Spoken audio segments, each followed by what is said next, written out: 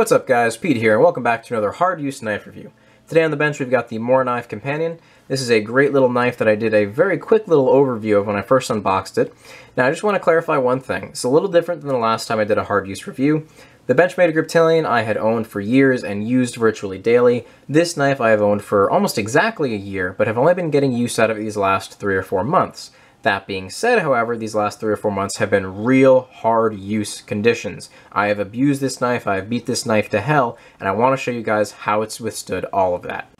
There are 3 things that I want to cover in this video. That's going to be the corrosion resistance, the edge grind and how that stood up, and the overall rigidity, ruggedness, and toughness of this knife as a whole. First thing I want to talk about is the corrosion resistance or lack thereof. This is a high carbon steel blade. It is very prone to rusting. And it is very evident on this knife. That being said, it is closer to a patina than real rust, but there are definitely some spots that are distinctly rusted, primarily up in here by the grip. Obviously, you're going to get a lot of moisture trapped up there. And even if you do try and dry it, that is the most likely spot that you are going to miss.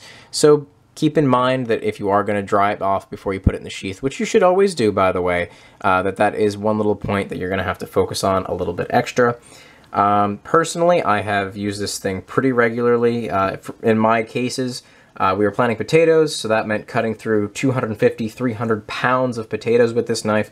That exposes it to a lot of moisture, and unfortunately, because it was just part of the daily routine, I would go through, do all that, put it back in the sheath, and then I'd kind of forget about it for a couple hours and go, oh crap, I need to wash this off and dry it.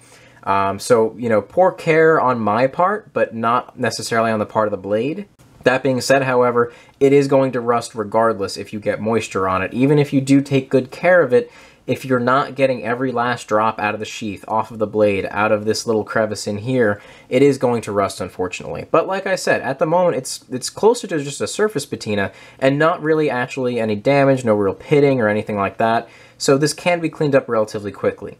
That being said, if you're going to go at it with something like a really fine sandpaper, an emery cloth, or something like steel wool, for example, anything that's going to put little fine scratches in the blade, you're going to have to be careful with. You're going to want to oil it definitely after doing that, because those fine scratches increase the surface area of the knife, and it's going to cause it to rust even quicker. So if you are going to use an abrasive to get rid of the patina or the rust, just remember you're kind of working against yourself, and it is actually going to rust a little bit faster if you don't take good care of it.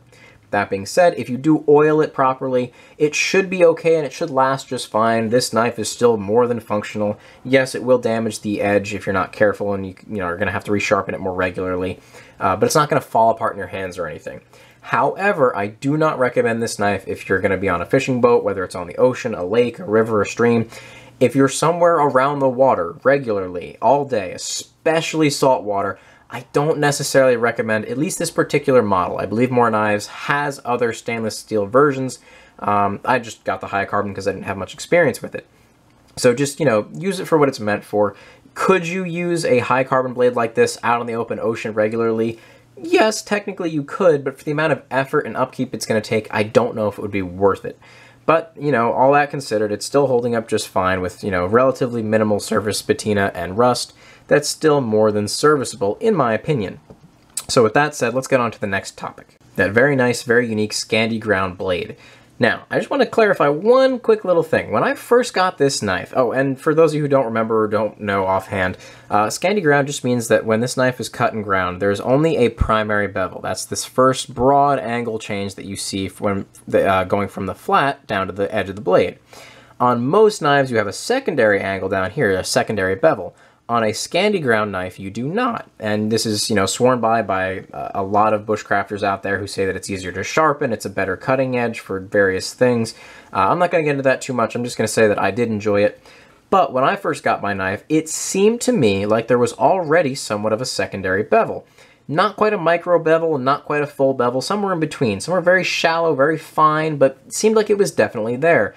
And because I had to freehand this, because on the Lansky system, you only get 4 options for the angles, and since none of those options perfectly match this angle, I would have to completely reprofile the blade, and that would just have taken way too long. So I freehand sharpened, which is more realistic anyway, and it's more what this was intended to do. It's meant to make sharpening easier, so if you literally just have a stone that you picked up by the creek somewhere, you could sharpen this blade up.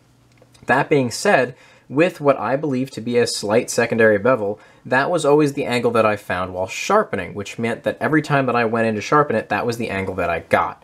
Not a huge deal breaker for me, still very sharp, still works fine. Last thing that I want to talk about is the overall ruggedness and rigidity. I have been batoning with this knife and haven't had a single issue with it since.